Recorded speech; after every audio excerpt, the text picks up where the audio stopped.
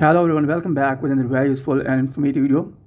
In this video, I'll show you if you're trying to create new Apple ID on your iPhone or iPad device and you are having this type of problem while entering your mobile phone number, and you are having this type of issue on your iPhone device, could not connect to iCloud, verification code cannot be sent to this phone number at this time. So in this video, I'll show you how you can easily fix this problem if you're having this type of issue on your iPhone or iPad device. So here you can see that when I try to enter my mobile number and I want to get the verification code, here's the problem that could not connect to iCloud, verification code cannot be sent to this phone number at this time. So how you can easily fix this problem? So first of all, here you will need to close this tab.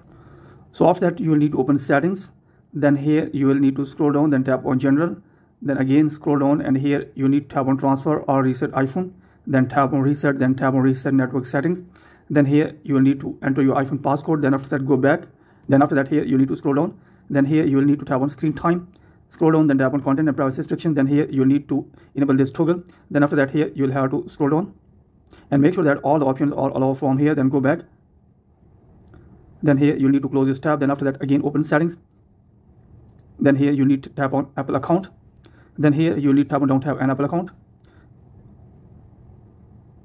So after that here you will need to enter your first name, then enter your last name, then after that here you will need to enter your date of birth.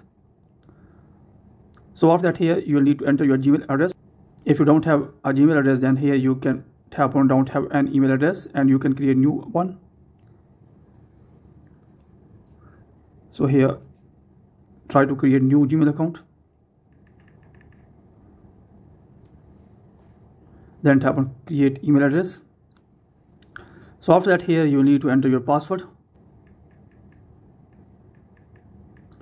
After that tap on continue, then here you need to select your country or region. So after that here you will need to enter your mobile phone number,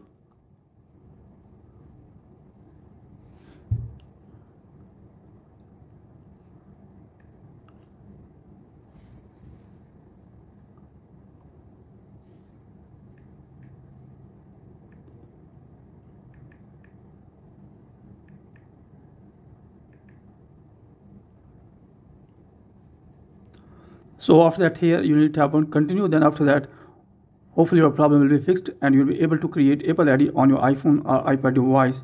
So that's it from this video. Hopefully you like this video. If you like this video, then please subscribe my channel and also press the bell icon so that you can get my all upcoming videos. Thanks for watching this video.